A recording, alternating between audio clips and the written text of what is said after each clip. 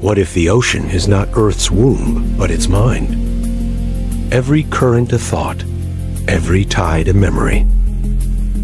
Maybe the sea created us to remember itself. And one day, it will call us back home. Our myths were never lies, they were instructions. Return to the deep, they whisper.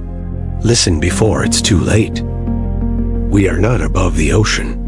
We are extensions of it. Every drop of blood carries its salt. Every heartbeat mirrors the tide.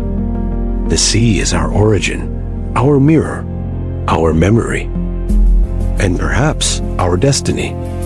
The lost worlds beneath are not gone, only waiting to rise again. Somewhere in the dark, the guardians are watching. When the tides shift once more, they will return to the surface. The next chapter begins soon.